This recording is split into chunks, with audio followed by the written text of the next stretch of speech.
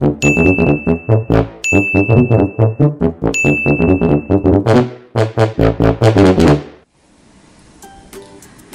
and welcome back to the channel. It's the Poodle Mom again with the two toy poodles.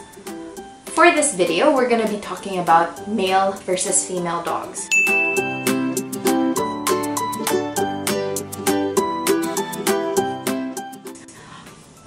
When you're searching for a puppy, I realized that, this may be one of the things that you would want to know as a first-time dog owner, whether or not you should get a female poodle or a male poodle. You could say that I made the choice of getting female dogs on purpose. And if you want to know why, I'm also going to be telling you that at the end of the video, why I chose female over male.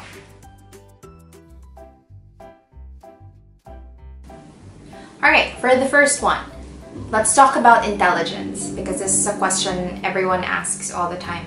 Are male dogs smarter than female dogs or vice versa? Quite frankly, I think it's the same. What would matter more would be the personality of the dog.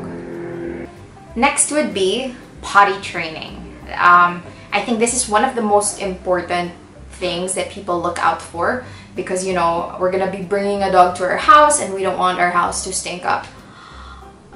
For potty training, like I said, they're equally intelligent, so that means they're equally easy to train. But from my own experience, I would say that the females are a lot easier to housebreak or potty train over the male poodles or male dogs in general. I had a long-coated Chihuahua in the past, and he was potty trained, but he still marks the house from time to time, especially when there are other dogs around, or most especially other females. Alright, number 3. Let's talk about the character or the temper, because I think that's also what people look out for. So for the males, it wouldn't be fair for me to just give my selfish opinion. So what I did, I asked some of my friends who own poodles. So they said for the males are generally sweet and affectionate, and they easily get attached to their humans. And they're a lot more understanding, they're patient, more patient at least, and they hardly hold grudges. On the other hand, from my experience, the females, they're also very sweet and affectionate in their own way. I mean, I think in that, if you're just talking about that, then they're equally the same. But the females are a lot more independent, in my opinion, than the male dogs. In that sense, you combine independence with intelligence, so you'd have a dog that knows how to get away with things. And I've been emphasizing that a lot with Doña Tamad over here, right? She would do what she wants, and they do, I wouldn't say they hold grudges, but you would know that, if you piss them off, it's not like they're gonna bite you or anything like that. Definitely not, especially if it's a well-trained dog. They would just walk away, and like, for example, if Summer is mad at me, no matter what treat I give her, okay, she's crazy about food, no matter what food I offer her, she will not come to me. So yeah, they know how to express their frustration, and they're a lot less forgiving. They will forgive you, of course, but they will take some time. But according to my other friends, they said their male poodles never do that.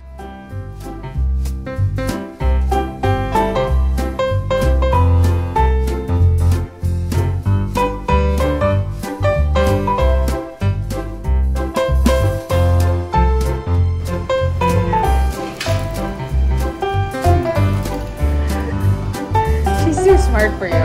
She won't do it. She knows you're gonna give it to her. They're also quite patient.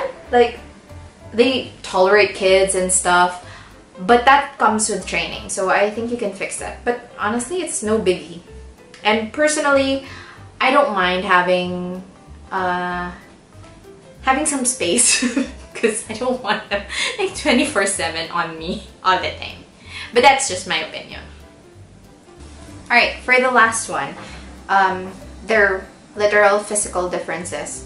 So of course it's a given that, you know, the male and female have different reproductive organs. I don't need to discuss that.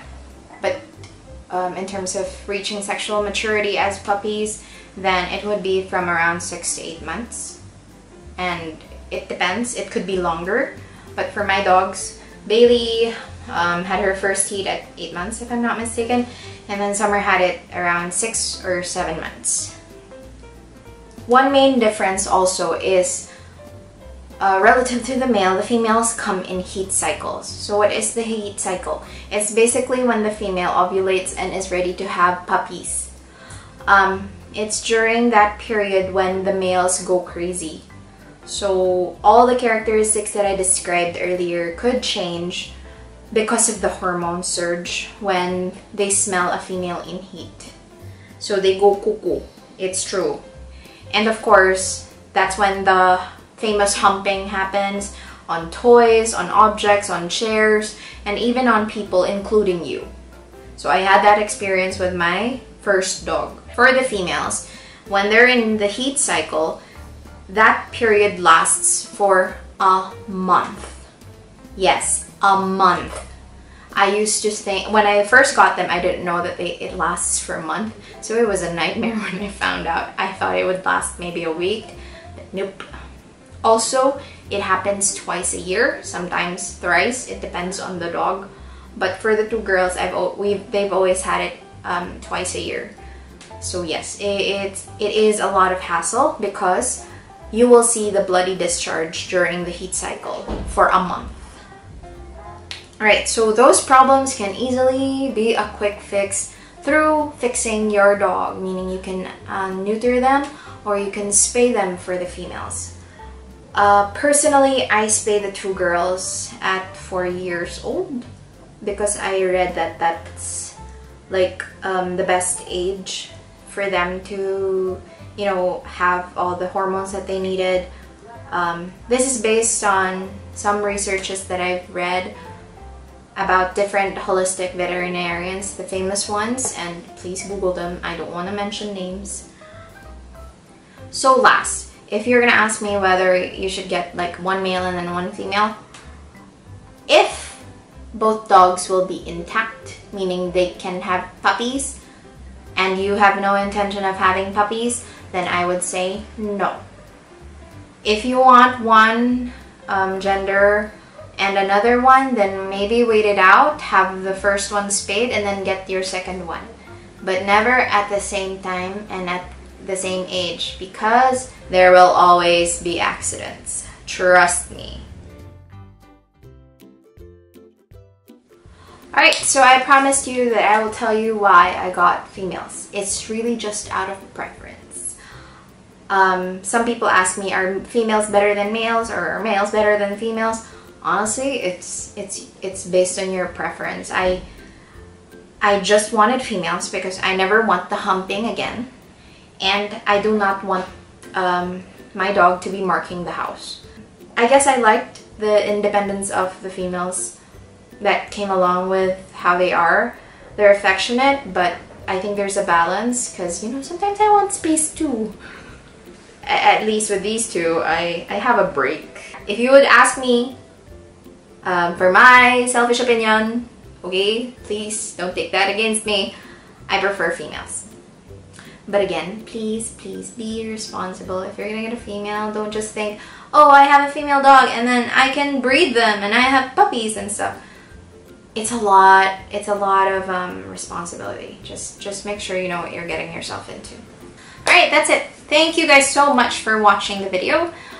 We hope you enjoyed that or you learned something from that. If you're new to the channel, welcome, and if you haven't subscribed yet, please do consider subscribing if you want to see more videos like this in the near future. Alright, that's it. Bye!